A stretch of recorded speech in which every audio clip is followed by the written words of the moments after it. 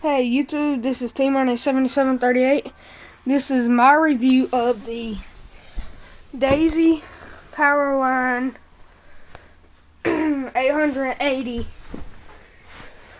The scope is 4x15, not the best, but it's pretty good. And I have Daisy Premium Gray BBs 4.5 millimeters or 1.77.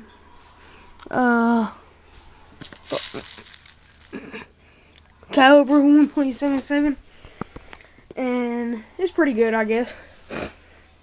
It has good accuracy and long range, and it will do what you want it to do. It won't take down no deer or nothing, I don't think. Maybe it'll take squirrels and birds down, probably. I haven't shot any yet, but that's a yet. It's pretty good, I guess. I got the quality, and I have the snake BB somewhere along. I'm not sure, but it shoots pretty good.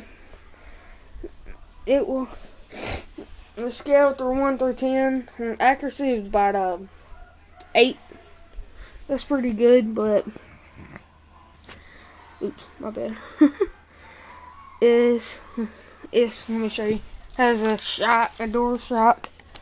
I don't know if y'all can see this. It's a warning thing, whatever. And see, let me see the scope.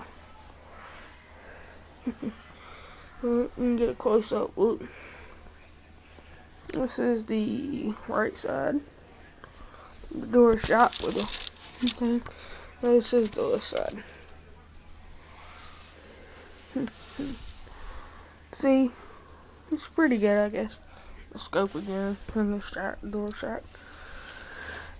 And you got it, and if it more than likely it comes with a scope, it's pretty good to kill birds and squirrels.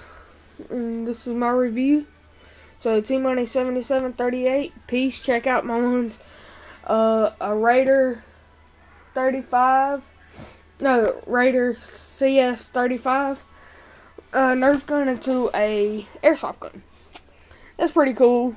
And I have another on T-7738, a rubber band gun. That's pretty good if you get mad at somebody and feel like shooting them with a rubber band gun. Alright, go on my videos and check them out. Alright, peace.